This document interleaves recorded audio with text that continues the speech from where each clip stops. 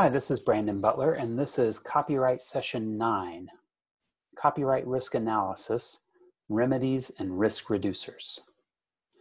One way to think about the risk involved in doing a particular thing, popular among economists and lawyers who wish they were economists, is to think about the expected value of taking that action. Multiply the magnitude of each outcome's goodness or badness as the result totally awesome or truly terrible, a $100,000 profit or a $200,000 loss, by the likelihood of that outcome coming to pass. Is there a 20% chance of this will happen or an 80% chance? The sum of the resulting numbers can give you a sense of the overall risk reward for any course of action. When you think this way, a few interesting things emerge. If something is really truly terrible or really totally amazing, even a low likelihood of it happening can meaningfully change the overall value of your choice. This can explain the extreme risk aversion that many folks feel as they approach copyright. They've heard about the insanely high penalties imposed on folks for sharing just a few songs online, for example.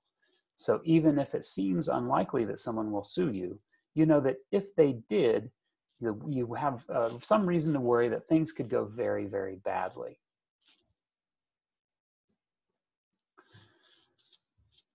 Happily, we have several risk reducers in the copyright law that favor TDM research. First, Section 504C of the Copyright Act creates a special carve-out for nonprofit educational institutions, libraries and archives, and their employees. When these folks have a good faith belief that their reproduction of copyrighted works is fair, courts are required to remit statutory damages, meaning they cannot award statutory damages.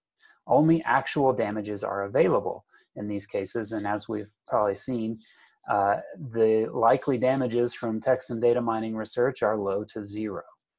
Note, however, that this only applies to the reproduction right, which is one of the several statutory rights in copyright law. So think about whether your activity is going to distribute or adapt or do other things rather than simply reproduce. Those activities are not covered.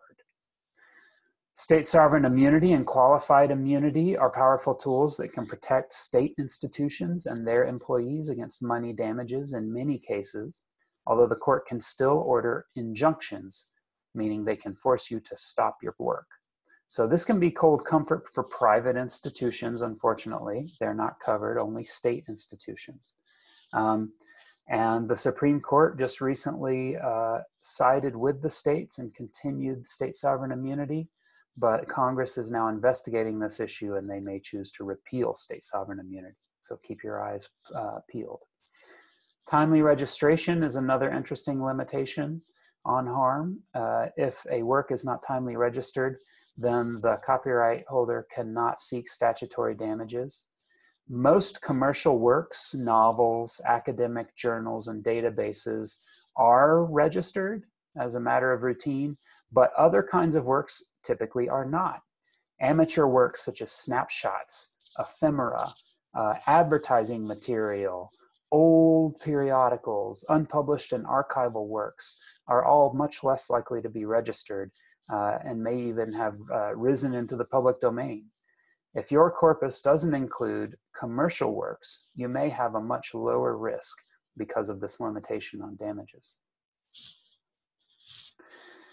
There are several things you can do to sort of reduce your risk when you're engaged in copyright relevant activities. One is think about having a notice and takedown style policy for your research that can give concerned or aggrieved stakeholders a channel for expressing themselves and give you an opportunity to accommodate them without anyone ending up in court.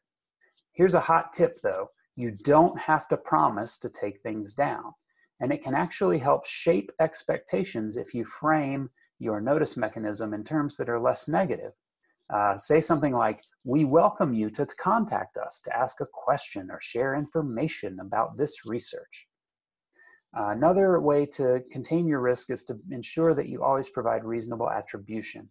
This is something that's really important to some authors and rights holders and can go a long way to avoiding temper flare-ups.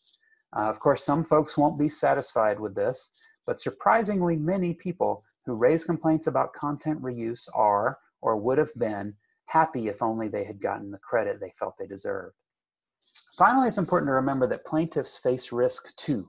A recent study found that the average copyright case costs about $300,000 for the plaintiff to litigate all the way to a verdict. If a plaintiff loses, the courts have the discretion to force them to pay the defendant's attorney's fees and costs if the court finds that the suit was unwarranted. This is called fee shifting. There's also the Streisand effect, bad press for those who bring nasty lawsuits against sympathetic people like researchers and libraries. Lots of defendants would rather avoid the Streisand effect. There are risks and rewards for any endeavor. Something bad might happen, yes, but if you forego a promising course of action, then you may sacrifice something good.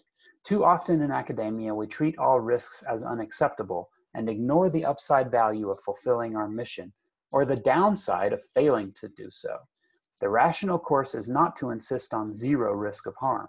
It's to consider both the upsides and the downsides and make choices that are more likely to do good than harm.